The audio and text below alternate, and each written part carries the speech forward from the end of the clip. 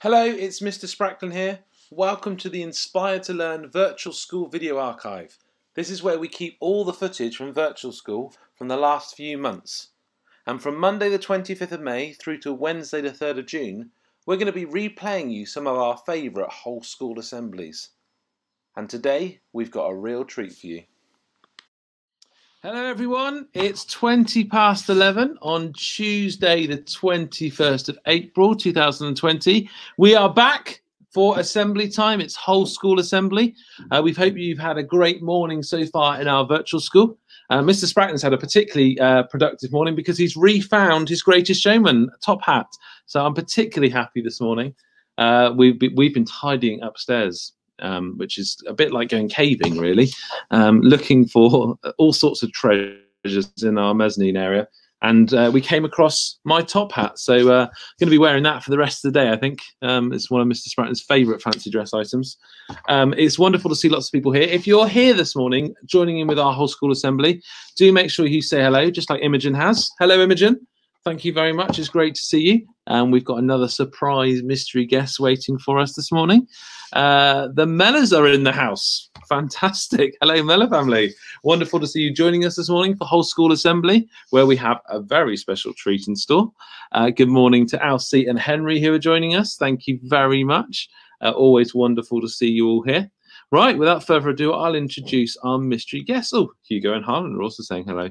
Our mystery guest this morning is someone that we're all very familiar with, but she's here to share a very special skill that she has, and that's Miss Johnson. Good morning, Miss Johnson. Hello, everyone. Nice to see you. How are we this morning?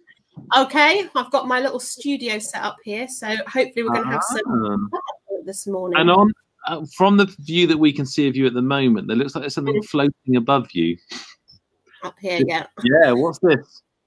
Well, this is my phone because it's going to be taking some pictures and videos of what I've got here in front of me, which is a nice big piece of paper. So let's see if I can put that on the screen so that we get to see that, shall we?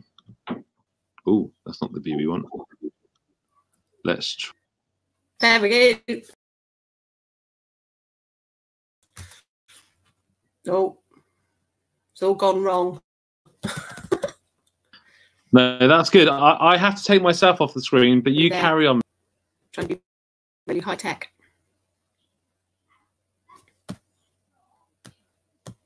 It seems to be working.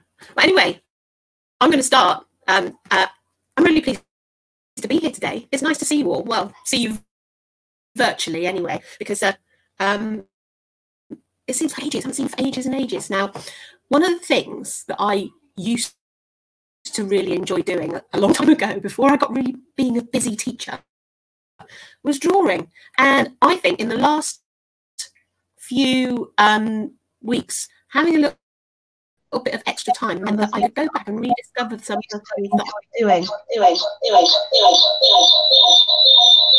Oh, hello.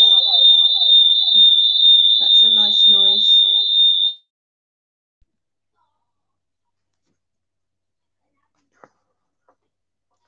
So that was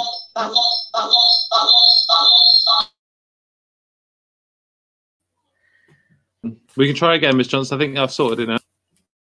So I'm going to put it up here. One of the things that I really enjoy doing is I love drawing. I love drawing because it's one of those mindful activities that you can do to take your mind off the busy world and the things that go on around you. And one of the most important things about drawing is there's really two types of drawing. There's drawing from your imagination, and there's also drawing from life. I like doing both of those. I've never been really good at drawing from my imagination, but I've been much better at drawing from life and copying things. So I thought we'd have a little class together today.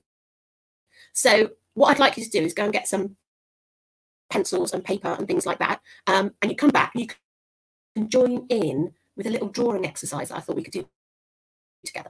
So what I'm going to carry on talking while you is can I go and get a pencil and I'll just show you a few skills that you can do. Paper, and then she's going to do some skills. I've got here one of the most important things. Hello. Johnson, what I'm going to ask you to do is if you could turn your sound up on your phone and off on your laptop. I'm getting a better feed from your phone's microphone.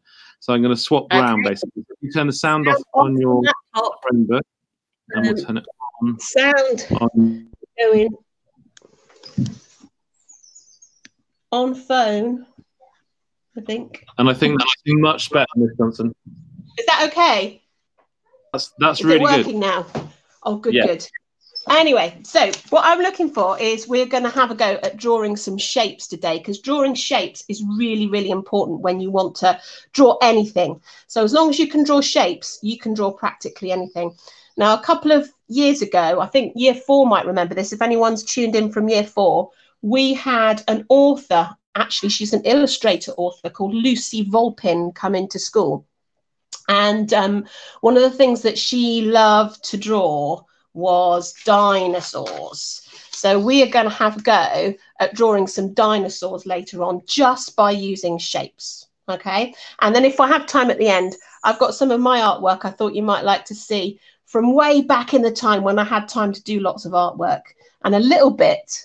You might be able to have a sneak peek of something I'm doing now as well, just because I've got a little bit of time that I don't normally have. So we're going to have a go at drawing some shapes and some dinosaurs.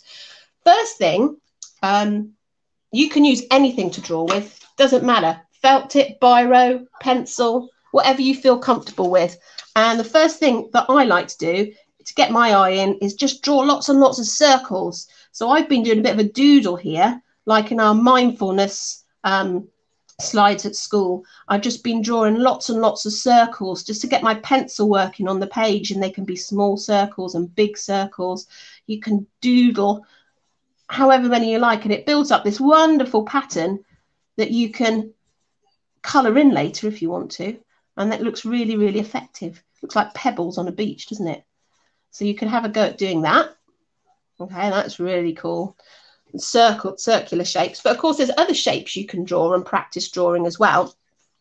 I've got some circles here, but also you can practice drawing triangles or squares or rectangles and drawing them different ways around as well, not just the normal way, but try drawing them upside down and the right way around, so that you can use those for your dinosaur. I wonder if you can guess which bit of your dinosaur you might be using the triangles for and the squares.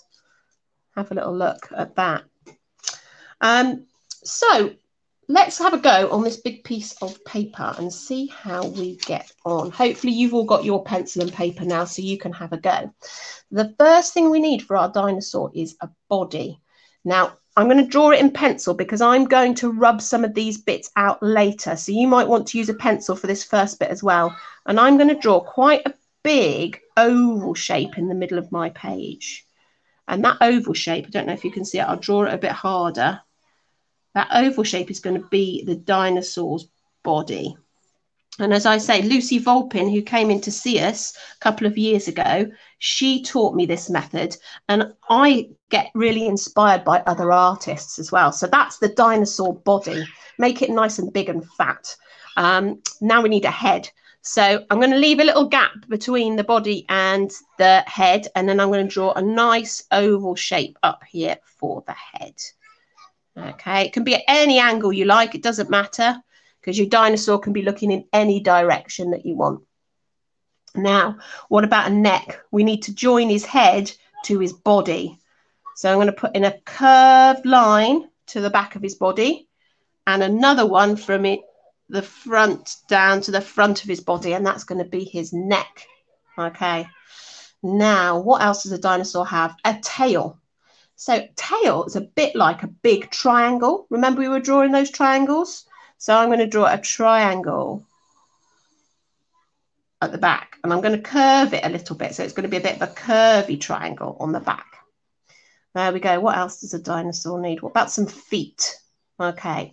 So feet are a bit different. So they're sort of like long oblong shapes, but I'm going to do a little corner here, a little corner, which is going to be like his elbow on his front leg, and I'm going to go down, down, down, down, down, and I think his feet are going to finish there. So I'll put a nice straight line at the bottom, and then I'm going to go up for a curve for his toes, and that's going to go all the way back up to his body like that. That's one leg. Now the other front leg I'm going to put in front of this one. So we're going to come down and down, down, down, down, down, down, down again. We're going to put a flat line at the bottom where the other one is, and we're going to do a curve around there as well. And that's his other front leg. Now I'm going to go for some back legs. Now the back legs, we need a nice curve here so that it's like here, the front of his powerful back legs, the thigh. So it's like a little C shape in his body.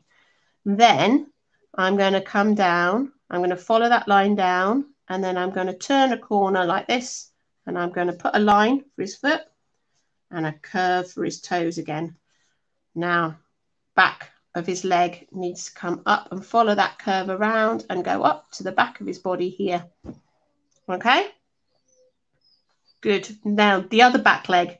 So we're going to come just a little bit further along the body. We're going to come down, and we're going to draw his other back leg in here. Now, what you might like to do is put some little toenails on your dinosaur, a bit like elephant toenails, and put a bit of detail in. That's where the fun starts, where you can put the details in. So little curves, little half circles around the body, some more of those shapes there. Now, I think we need to work on his head a little bit. So I'm going to put another circle for his nose on the end. And I'll show you why that gives a better shape in a minute, because I'm going to go around the outline. In fact, I think I'll do that now. And I will use my rubber to just rub out some of the lines in between that I don't need anymore. Okay, so I'm going to go around the outline now, and I'm just going to join my shapes together to make his face look a bit more dinosaur-like. And that's the outline that we want, all the way around his body, all the way down his tail, and back up again, up to his bottom, down his leg. And that's all right. We don't need to go over that again. Under his belly, down his leg again. There we go. Now, can you see the lines I don't need? I don't need that line there. And I don't need the lines in his face. So I'm going to get those out with a rubber. Now, who thinks my dinosaur needs some spines on his back? So after I've rubbed this out, I'm going to see if I can draw some triangles onto his back. And remember, this is all just shapes. So when you're practicing, it doesn't matter what yours ends up looking like, okay? Because it's your dinosaur and it's from your imagination. And that's the beauty of working from your imagination. It's much, much better. So there we go. All right, so should we put some spikes on him? I'm going to start at his head, and I'm going to start small with the triangles that we were drawing at the start. And then as I go down his back, the triangles are going to get bigger and bigger. So he's got some really big ones on his back here. There we go.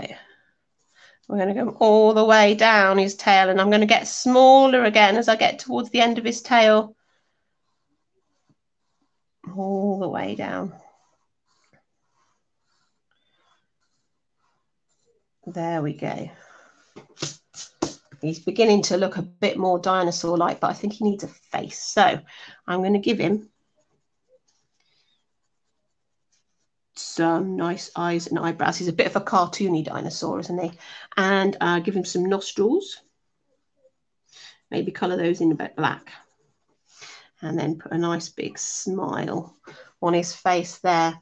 Now, I think he needs some markings. So dinosaurs had all kinds of different markings, but I'm going to use these sort of square shapes all the way down his back. And just like the spikes, as I get further down his back, the squares are going to get bigger and bigger and bigger and bigger and bigger, and then smaller as they go down his tail, and they might eventually disappear. So they're not there anymore. And I might put another layer in. And all of this, after you've finished and drawing your shapes, you can colour in.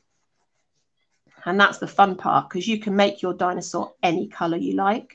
because it's from your imagination. It doesn't have to be realistic. And anyway, who knows what colour the dinosaurs were? There we go. So, a dinosaur. Now, I might, just with a Sharpie pen, if I can find it. I think I might have dropped that one on the floor earlier on. So let's try this one instead. I'm just going to go over my black outlines, and that will just make him stand out even more. I don't know what type of dinosaur he is. What do you reckon?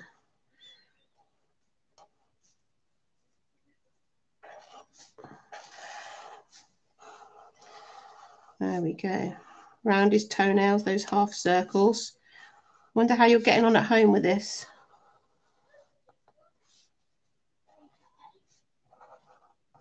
You'll have to let Mr. Spracklen know if you've had a go. Maybe take a picture of what you've done.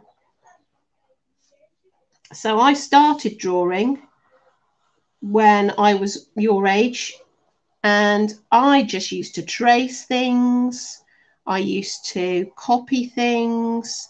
I used to doodle, all those kinds of things. I always used to get paper and pencils for birthday presents and things like that. So I was always encouraged to draw, and it's something that I just find really relaxing. So it's nice at the moment to find things that you can do that take your mind off things, and you can just get absorbed in, get into the zone. Really good fun. So I'll finish off with his shapes, and then if you've got any questions. So, yeah, how long have you drawn for, which you answered? We've had a few other comments which I'll put up. Imogen says, how long does it take to become a skilled?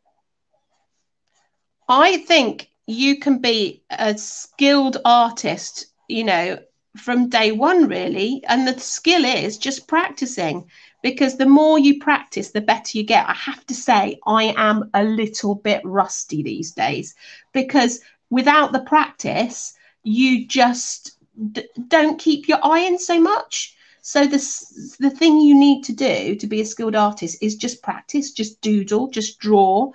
And some things will turn out rubbish and you'll think, oh, no, I don't like that. And some things will turn out really good and you'll be really proud of them. So don't give up if things don't turn out, you know, exactly perfectly, because they don't all the time. Just keep practicing. There he is. We've had a few other comments. We've had, hi, Miss Johnson, from Bradley, George and George Davis. We miss you. Miss you too. We've got, I think you're a very talented drawer, Miss J, from Imogen. Oh, thank you, Imogen. Jacob and Eva say, hi, Mr. Hello, Jacob. Imogen says, this looks awesome. Imogen says, this looks awesome already. Can Imogen remember doing it in year 2? Imogen, can you remember doing it in year 2? Let Miss Johnson know. And I wondered if our resident, I did wonder if the dinosaur lover would be tuning in, and it turns out he has. Look, Isaac is loving this. All right, I'm going to write that down. And he says it looks like a Margosaurus. Margosaurus. That's brilliant, Isaac. Thank you, because I didn't know what dinosaur I'd drawn, but you've now given him a name. Thank you. Fantastic. And did you say you had some other work to share with us, Miss Johnson? Yes. So I had got my art folder out from when I was at school. Well, actually, when I was at 6th form. So this was when I was about 16, 17, that kind of age group. Do you want to see some of that? Yeah, we'd love to see that. Imogen says she does remember doing it in year 2. Yeah, it was cool. I really enjoyed it, and I remember it to this day. So first of all, when you do art, you study lots of different artists, and when you see art that you like, it's always nice to have a copy and have a go. So this is I'm going to set you a challenge, actually. This is a copy of a painting of a French artist. Can you find out which artist it is? there's a little quiz for you. Okay. Got any responses to that, I wonder? I'll give you a clue. His first name starts with a P and his surname starts with a C. So there's a little clue. Okay. So these are some of the sketches that I did for my during my A level, I think. So this is just drawing fruit. So you've all got some fruit at home. Can you see the shape? So I've got circles, lots and lots of circles over and over again, just going round and round and round using your pencil. And then I coloured it in, use some, that's watercolour, I think. And I think that might be acrylic paints. So what else have we got here? Oh, look, some wine bottles. But they've got different fruits in them. So that was a bit different. What else have we got? Oh, yeah, there's another painting here that I did in the style of that artist in my sketchbook there. So that's the same artist as I've just shown you. So this was all inspired by that artist. Like my dinosaur was inspired by Lucy Volpin. Oh, look, that's just looking at colour. So I was looking at the different shades and tones of different colours there, just playing with paint. And the same there, looking at blues and greys. And here I was sketching some people. And if you look, can you see the shapes? So I've got oval shapes. I've got triangle shapes for the collar on the shirt. Maybe oblong shapes for the body and the arms. Let's see what else is in there. And also, what I like to do, play with colour. So this was a picture of a window in a house, which I did in different colours and different shades. Look, a bit like Mrs. Webb's, which artist was it? I was trying to think which artist it was that she did with the different colours. And Marilyn Monroe's. And there we go. That's on a trip to Glenthorne Beach. That's a pen and ink drawing. And this is a copy of a famous artist called William Morris, who actually designed textiles. So I drew it and then I painted it on that side there. So I'll show you another one, which is quite funny because I don't think you'll guess who this is. This was a picture of someone. I don't know if you can imagine who that might be. In my younger days, I hasten to add, in my younger days. And this is interesting because this is all made out of fabric.